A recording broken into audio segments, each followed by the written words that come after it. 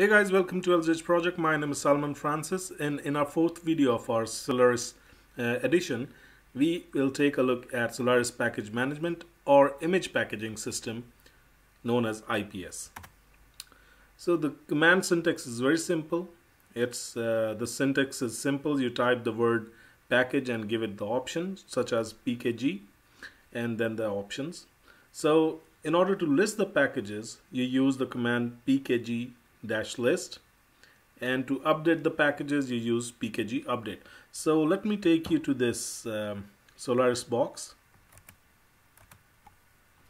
Okay, and you can see that in order to list the package we use PKG list command, and it will list all the packages. Okay, and to update the package we use package update command. So I'm not going to update the packages, I have recently updated them. So anyway, let's go back to our slides.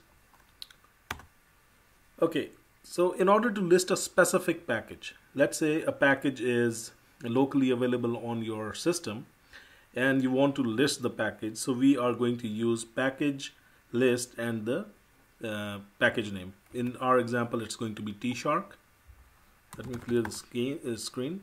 PKG list T-Shark, and you can see it's giving us full information about that the version is 1.12 and the package is part of Wireshark and it's present in the Diagnostics group. Okay, then listing a specific package which is not available locally. So let's say this package which is not available locally, in our case it's going to be Tomcat. Let's take a look. So if I list this package Tomcat, and you can see it's saying that no package matching Tomcat installed. So this means there is another way to list the package which is not available locally, and it's very simple. It's PKG list -a Tomcat, and it's going to search for that package, and you can see that it's part of Java servlet and it's part of web group. Okay, and the version is 6.02 and it's available, but it's not available locally. So this is how you search for a package which is not locally installed. Okay, then to list the latest package without installing, let's say we want to check what is the latest package of a specific software is available. So we use the command PKG list -n option, okay, to check the newest package. So let's check, and it's not going to install that package. So PKG list -n, and from here you can see that T-Shark 1.12.7 is installed, and let's say what's available, the newest version. So you can see that the newest version is 2.04-5. Okay, back to our slides.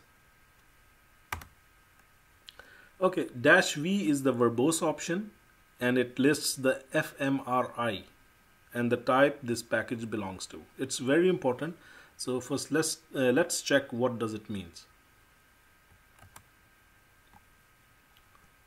PKG list -v T-Shark. Okay, so you can see it's giving us this FMRI, and it's telling us that the package belongs to this publisher is Solaris, the group is Diagnostics, and the package is part of Wireshark.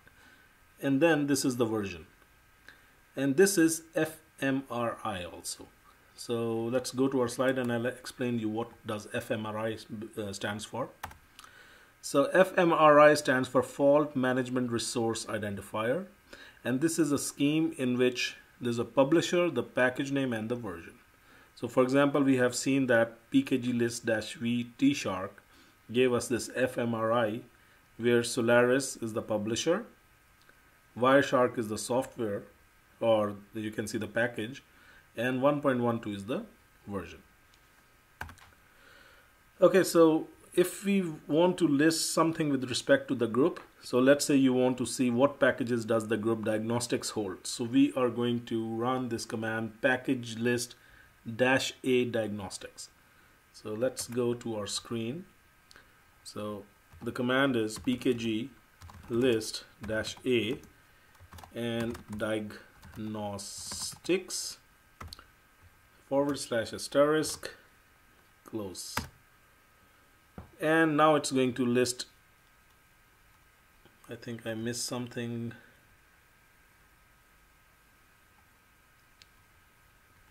Not sticks. Okay, here. So it's showing me all the packages or the softwares available in this diagnostic group. Okay, let's say I want to search for a specific package. So I can always grep it with the grep command, and let's call it T-Shark we are looking for, let's say. And here it is. So perfect. So this is how you can search for the individual package. Okay, back to our slide. Okay, for the web package, the same way you can do this for the web group. Let's call it web. And it's going to list everything in the web group. And let's say you want to search for Apache, and you can grab Apache. Here it is. Okay, perfect. Let's go back to our slide. So, okay, one very important command, that is package info command, and it's give you the complete information about a specific package. So let me clear the screen, and pkg info for T-Shark will give you the name, where it belongs to, the category, it's applications, internet, the state is installed, okay, and the build release, the FMRI, everything, and the size, everything regarding this package. So this is a very handy command, so you must remember this. That's pkg info command and the package name. Okay, so to update individual package, you are going to use package update and the package name, but you can always check the updates with pkg list -u command. So let's check. pkg list -u will give you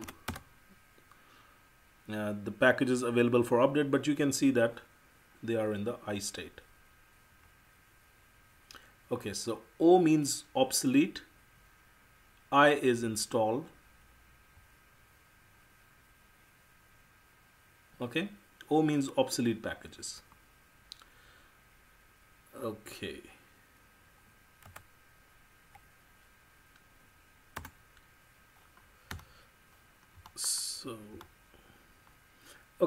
So we have seen that how we can update the individual packages. Okay, and to search for package, let's say we want to search for a specific package, let's say nmap, we are going to use the command pkg search nmap. So let's do that.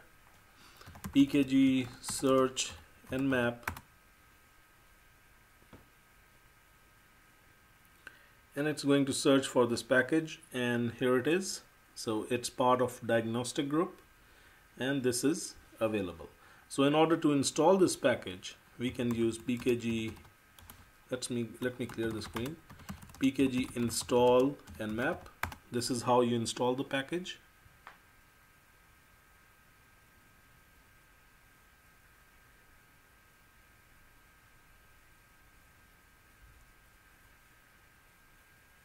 And you can see it's installing. 4.9 megabytes is the size, and it's done. Working on the database, and soon it will be created, like installed. Okay, perfect. Now if we want to check if this package is available, we can use package info nmap. And here it is. We can see that now it's installed. Okay, and what about this nmap if we try to run nmap. And it's working. Good. Now, in order to uninstall the package, we use the same command but with uninstall and the package name.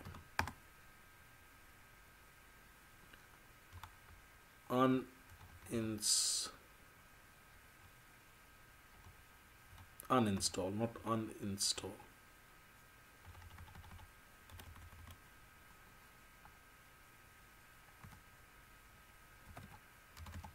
Nmap. Yeah, bad spellings. Okay, so it's going to uninstall this package, and then we can check with the package info command to check if it's installed or not. Okay, PKG info nmap. And you can see that no package is matching the following pattern. So perfect, this is how we uninstalled the package. And that's it, guys. That's the basic of IPS or package management with Solaris. So thank you for watching. Please subscribe to our YouTube channel and Facebook. You can always visit our Facebook page at Facebook/LinuxKing77. Go to our website at pings.com and join our Facebook group. It's facebook.com/group/LZH project. So thank you for watching and see you soon in our next video. Goodbye.